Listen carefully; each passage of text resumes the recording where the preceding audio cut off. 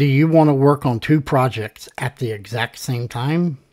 Watch as I show you how to work on two timelines and transfer the info between them instantly. First, you're going to go up to the File menu and down to the Project Manager, or you can go down to the house icon at the bottom and click on that. Once the Project Manager is open, you're going to want to right-click anywhere inside the gray area and make sure that dynamic project switching is turned on. Then just select a different timeline, right click, copy everything that's in that timeline. You're going to want to go to your project menu and then switch back over to the project that you're working on. Once you're in there, you're able to go to this timeline options. You click on the timeline options and make sure that displayed stacked timelines is active. With that being active, you're able to go over to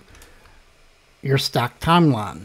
Once you select that, with the stacked timeline selected, go to the open gray area in the media pool. Right click and select timelines and create a new timeline. In this case, we're going to call it timeline 2. Now in that new timeline, right click anywhere and select paste. Now you have two completely different timelines and you're able to move information between the two. I can move this up to here. You now can work and transfer information between the two timelines.